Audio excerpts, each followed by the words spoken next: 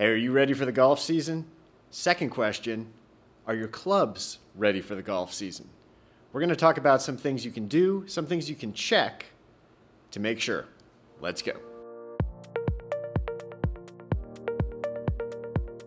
Hi everyone, welcome back to the channel. Hope you're having a wonderful day. I'm AJ. We're here in the Elite Fit Golf Fitting Studio, and we're talking about getting ready for golf season.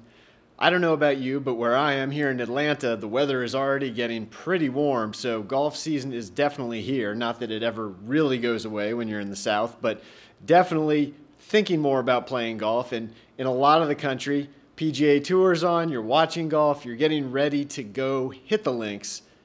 And if you are, you want to make sure that your clubs are ready to help you perform at your best. Okay, so we're going to break this video into three parts because, well, a golf club has essentially three main parts. You got the head, the shaft, and the grip. And we're going to focus on each of those with a couple things you want to look out for and maybe some things that you want to check or make sure you get dialed in before you start your golf season.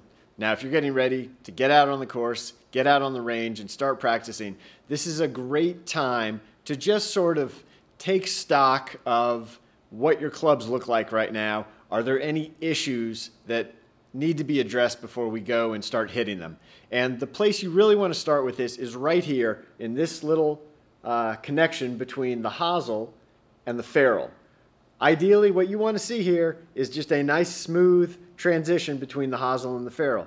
But what you will find in a lot of cases with a lot of golf clubs, especially as they get older, is you will start to see a gap. There'll be a space between the hosel and the ferrule. Now, in some cases, this is just the ferrule itself moving up. It can sort of work itself loose after repeated swings, and it's just kind of moving up. And that is no big deal. Now, I've got a video I did about getting the ferrule back in place, and I will leave a link to that down in the description.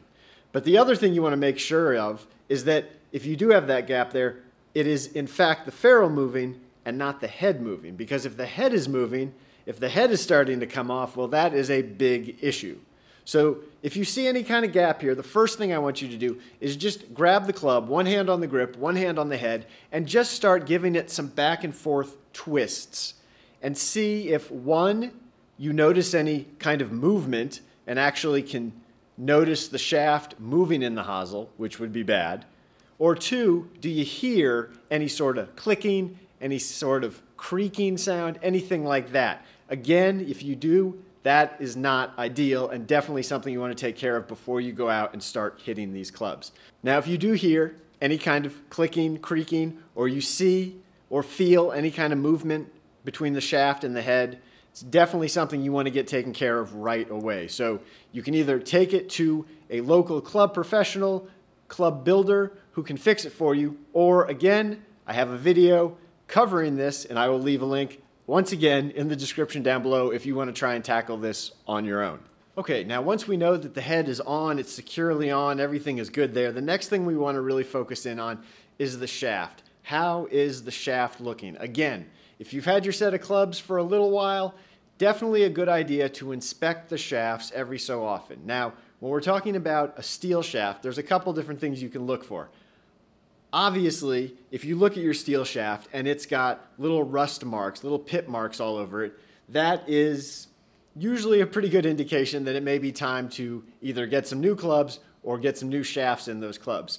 Now, in most cases, those little surface rust marks aren't really going to do any damage, but it could be just sort of the top of the iceberg and there could be a bigger issue underneath. Now, even if you don't have any of those marks, what you always want to do, and I recommend doing this if you have steel shafts at least once a season, but you just want to check them and make sure that they're straight, because you'd be surprised how often I get people coming into the shop to have some sort of reshaft done or something like that, and you hold the club out and you look down the shaft and you can see it's bent up here at the tip. In most cases, what you're going to see is a shaft that kind of bends like this. So it actually ends up de-lofting the club a little bit. And this happens, it can happen for various reasons. Some shafts are more prone to bending. Some golf swings just put a lot of stress on the shaft and can cause it to bend over time. Hitting off of mats can definitely do it also. So it's definitely something you want to check out at least once, if not more than once a year, and just sort of give a quick inspection and make sure all your shafts are straight. Now all you want to do here is just take the golf club, put it up to your face with the grip towards your eye, just kind of in a straight line, and all you're doing is just looking down the shaft and rotating it, and just checking, do you notice any sort of bending in the shaft?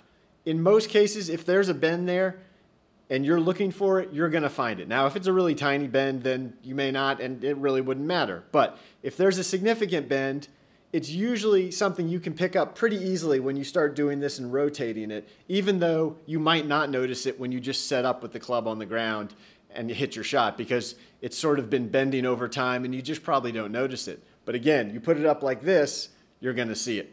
Again, if a shaft is bent like that, shaft has to go. That's not going to do you any good. There's no way to straighten it. So either new clubs or time to reshaft. Now, if you've got graphite shafts in your irons or obviously in your driver fairway wood hybrids, you're not going to usually run into any issues with rust, and you're usually not going to have any issues with bend either. Yes, a graphite shaft can have bend in it, but that pretty much is always coming straight from the factory like that, and you probably would have noticed it from the beginning. It's not something that just sort of develops over time. It would have been there from the start. Now, that being said, there is something you want to definitely make sure and you check for with your graphite shafts, and that is cracks. Little hairline cracks that can develop, and they can develop in different places, but in most cases, you're probably going to want to look for them down by the head.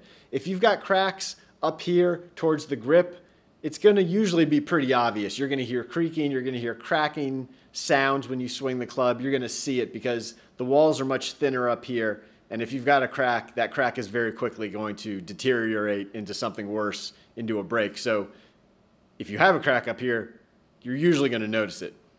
If you've got a crack or a series of cracks down at this end, you may not notice it because they may be very small. They may not, give you any real hints or clues that they're there. Now, this can happen for numerous reasons. Again, it can be cheaper graphite materials. It can be how you swing the club. It can be hitting off a lot of mats or hitting off of hard lies consistently. It can be traveling with your clubs a lot, and so baggage handlers and things like that in the airports are banging them around. A lot of different reasons, but you definitely want to check.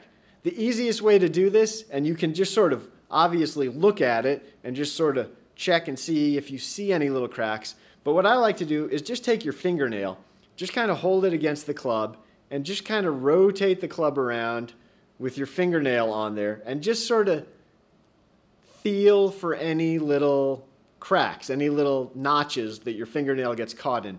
That's usually going to be a pretty good way to figure out, oh, maybe there's a crack in there. Now again, if you've got a crack in the graphite shaft, well, that shaft has to go, really, because it's going to be only a matter of time, and it's hard to say when that time will be, but that shaft will fail. So definitely something you want to get taken care of, either get the club reshafted or look at a new club. Okay, we've inspected the head, we've inspected the shaft. The last thing you want to inspect is the grip. This is something, if you don't change your grips regularly, I think it's a good idea at the beginning of the golf season to go ahead, put some new grips on those clubs, make those clubs feel like new. But maybe you've got grips that seem like they're pretty good, they still seem relatively tacky, they've got good feel to them, good grip, and you just want to refresh them a little bit. Well, number one, just get some mild soapy water and a rag and just kind of wash the grips. Get all the old oil, all the old salt, all the old dirt, all that stuff off them. Pat them dry. That's definitely going to help bring them back to life, give them a little bit more grip. Another thing you can do is just get a little Scotch-Brite pad, something like this, and run this over the grip again with some soapy water. Sort of roughs it up a little bit, gives it a little bit more texture, cleans off again some of the oil, the grease, the dirt, and again gives you a little bit better grip.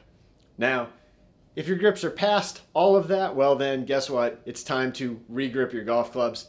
I've done plenty of videos about regripping your golf clubs, and if you need a video about how to do it, either traditionally or with compressed air, I will leave a couple of those videos once again down in the description below that you can check out if you want to try and do that yourself. Okay, once you've got all that done, you've checked the head, the shaft, the grip, and all that's ready to go, I've got two last recommendations for things that I would do before you get started with your golf season. Now, the first one is to check all your lie angles. That being this angle right here between the shaft and the head. Very simple to do. All you need is a dry erase marker, some golf balls, and somewhere to hit them. I've done a video on this before. Again, I will leave a link with that video down in the description so you can see it, but it's very simple to check your own lie angles because you want to make sure that that club is coming into the ball nice and square, because that's going to give you the best chance of your ball going at your target. Now, the final thing I'd recommend is going and doing a gapping session for all your golf clubs. Very simply, a gapping session is just figuring out exactly how far you hit every one of your clubs and how big the distance space is between them. Because what you may find is you may have your 6 and your 7 iron only flying a few yards differently, but then your 7 and your 8 iron could have 15, 20 yards of difference in the distances you hit them. In most cases, it's a very simple fix to just sort of bend the lofts to get everything back in line, but it's an incredibly useful thing. So if you've got either a launch monitor at home that you trust the yardages with, and you can do that at your own course, at your own range, or come somewhere like Elite Fit Golf, where we do gapping sessions all the time, and go through your entire bag, figure out exactly how far you hit everything, can only help you as you get into your golf season. Okay, so make sure that your golf clubs are ready for the golf season. And remember, I've got a bunch of different video links in the description below. So if something we talked about here is applicable to your golf clubs, you can go find that video and find out exactly what you have to do to fix it. Hey, if you enjoyed this video, make sure you go down below, like, comment, subscribe, and hit the bell icon so you'll be alerted when I post new videos. Make sure you check out my other channel, Elite Fit Golf, and you can also, as always, find me on Instagram at Mobile Club Maker. And I'll see you next time.